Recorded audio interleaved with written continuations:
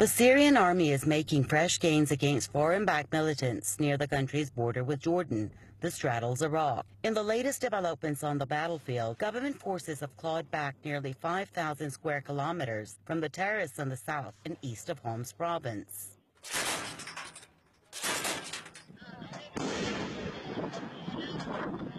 The fighting has also left dozens of Daesh terrorists dead. The Syrian troops are blasting their way towards the strategically important region of Baida.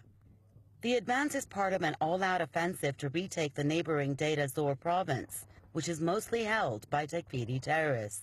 Observers believe the Syrian army is also focusing its operations to secure the deserts of the country near the border with Jordan. Fajr operations is mainly aimed at securing Syria's desert, which stretches from east of Homs and Damascus towards, of course, the Jordanian and Iraqi borders. The Syrian army made it impossible for those terrorists in that area to connect the desert of Damascus countryside and Homs with eastern Al-Ghouta, and definitely this is a very significant victory. The army is also trying to recapture Al-Bukamal city, which lies along the border with Iraq. Daesh has been using Al-Bukamal and Qaim city on the Iraqi border to move terrorists and logistical supplies between the two war-stricken countries. Tensions flared up in the southern region last week when the U.S.-led coalition mounted an airstrike against pro-government forces in Baida. U.S. officials claimed the convoy posed a threat to its allied forces in the area and that the Syrian army seemed to be transporting militias to Al-Tanf garrison near the Jordanian border, where British and U.S. commandos have been training anti-Syria militants.